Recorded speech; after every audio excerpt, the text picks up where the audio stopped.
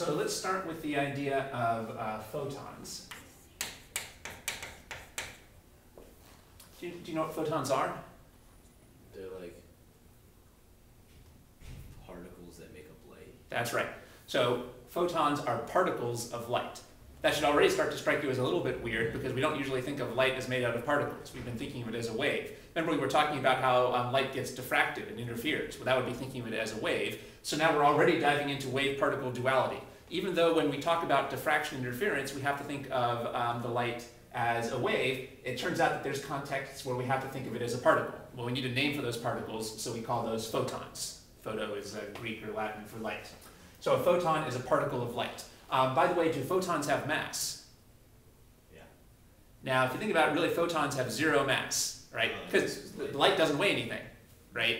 That's the first weird thing about this particle. It seems weird to talk about a particle with no mass. But we have to imagine somehow a particle with no mass. We know that light doesn't have mass. Okay, so photons have no mass. Oh, is this kind of associated with electrons? Pardon? Oh, yeah. So electrons have a teensy tiny mass, but photons have zero mass. All right, now let's think about our concept of wavelength. Oh, so I'm sorry, what we're going to do here is make one of our patented flowcharts. So you might want to turn your paper horizontal, start a fresh piece of paper. Here we'll be close to the left-hand side, and we'll put some more concepts towards the right. So should put photons close to the left-hand side here, kind of like I have on the board, and then we're going to move to the right over here.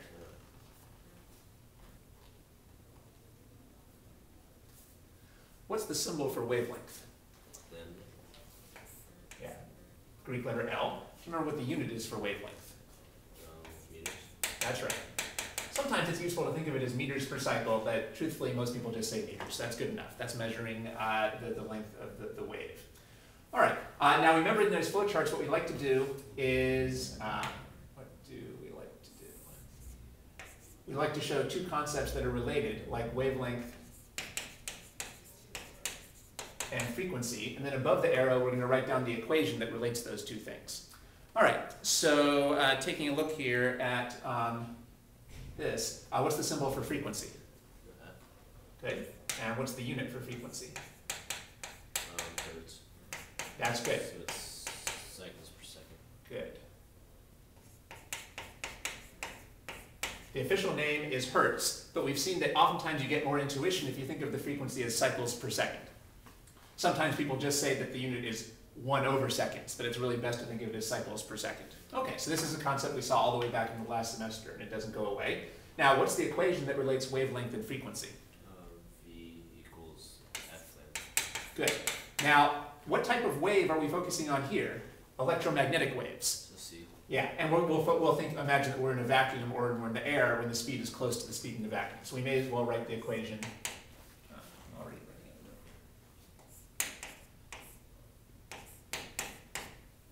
C equals F lambda. So this is an equation you probably already had to use on solving homework problems. So this lets us go back and forth between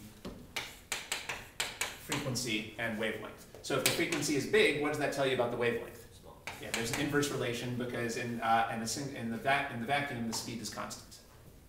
So when you put photons in a colon, you're saying that... No, sorry, what I mean is this flowchart refers to photons. Okay. And in a couple minutes we're going to do a flowchart about electrons. Okay. Maybe down here.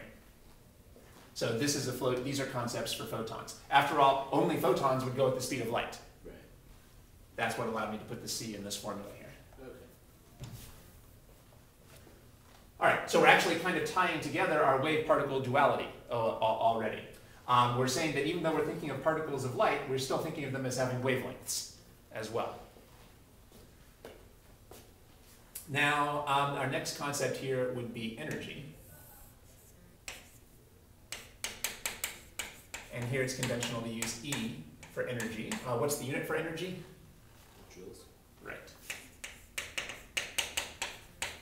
However, a joule is a pretty big unit, and remember that in this chapter we're going to be focusing on things that are very small at the subatomic level where the joule is too big. So usually they use a different unit for energy at the subatomic level. I don't know if you know, what's the unit for energy we usually use at the atomic or subatomic level? Is it not kilojoule? That would be even bigger, right? We want a smaller unit of energy. But actually, the unit that we usually use here is the electron volt. But why don't we actually take a detour and review that right now? So, remind me, what is a volt? It's been a while since we talked about that. Do you remember what a volt is? It's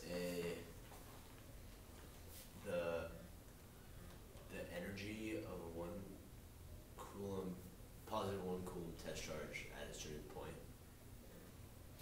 That's true. Let's see. Well, so you're thinking of the potential. The potential would tell you how much energy a 1 coulomb charge would have at a point. Okay, so what are the units for a volt? Oh, it's joules per coulomb. Yeah, maybe we're going to have to use all those concepts again. So let's go through and review those key concepts here. So we have the electric potential energy. What's the symbol for electric potential energy? U. Yeah. And what's its unit? The standard SI unit? Joule. Good. And then we have electric potential.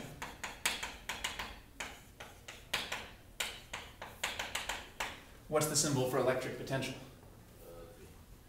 Capital V. Good. And what's the unit for electric potential? A volt. Good. And what are the component units of a volt? So it's a joule times a coulomb? It's actually joules per coulomb. Per coulomb. Joules per coulomb. Yeah, this is one of the biggest stumbling blocks people have in this course. They never quite memorize what a volt is, but it keeps coming up in different aspects of the course. This is a very important concept to make a flashcard. A volt is joules per coulomb. Okay. That's our symbol for electrical potential.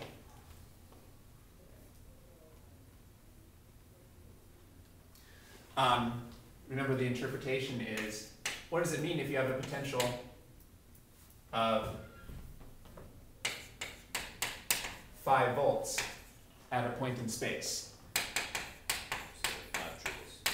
Well, that means that if you put a 1 coulomb charge at this point, it would have an energy of 5 joules. But if you put a 2 coulomb charge here, it would have an energy of 10 joules, or whatever. All right, now I should say, actually, at this point in the course, we don't usually care that much about energy and potential. We usually care about energy change and potential difference. So usually we'll be focusing on delta U and delta V, energy change and potential difference. Although, as a confusing complication, we've talked about, in fact, because people usually focus on potential difference and they rarely focus on potential, people get lazy and they write V when they really mean potential difference. So oftentimes, even when people really mean delta V, they're still going to write V. So we might end up doing that ourselves. So what does it mean if you have a delta V of 5 volts between 2 points, say between 2 planes of a capacitor? You could say the energy it takes to move that 1 coulomb charge from one to the other. That's right. Or the energy that it gains when it goes to the other. That's well put. That's the meaning that we'll be focusing on more today. So if we have a 5 volt capacitor, that means that if we moved a 1 coulomb charge between the plates, if we let it fall between the plates, it would gain 5 joules of energy. Or if we moved it to the plate it didn't want to be at, we'd have to put in 5 joules. Okay.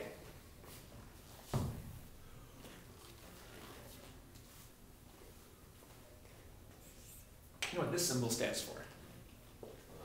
It's the elementary charge Yeah. It's the charge of who? of the electron. Yeah, or a proton. It's the magnitude of the charge on an electron and a proton. Remember how big that charge is? 1.6 something. And what would be the units on that? Coulombs. Good. Right, so lowercase e stands for the charge on a proton, the magnitude of the charge on an electron or a proton. You can see this is a very small number, but that's because electrons and protons are very small.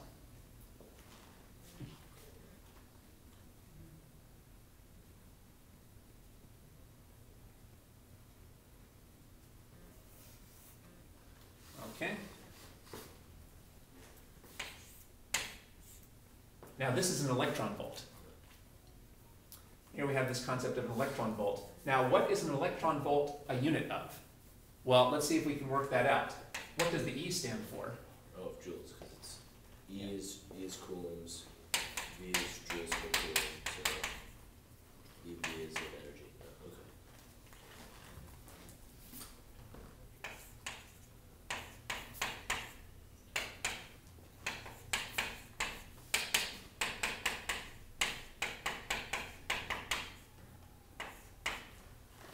Okay, looks like you worked that out. That's good.